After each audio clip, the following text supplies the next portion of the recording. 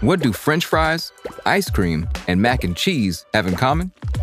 It's thought they were all brought to America by James Hemings, the first American to learn classic French cuisine.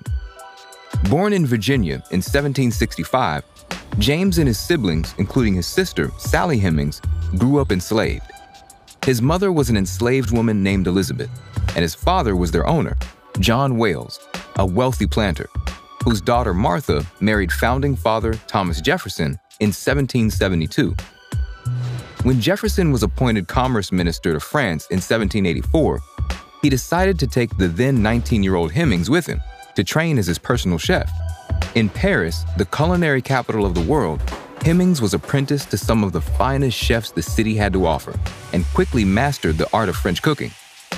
Although still enslaved, he was made head chef at Jefferson's home on the Champs-Élysées, where he managed a team of white servants and kitchen staff, developed a new style of cooking that involved both French and American ingredients, and was even paid a wage, something that the vast amount of enslaved Americans would never experience. Having returned to the United States, Hemings continued to cook for Jefferson, and many of his culinary creations caught on, becoming classics until this day. Promised his freedom if he agreed to train another enslaved how to cook in his place, Hemings finally tasted freedom before he sadly passed away, aged just 36.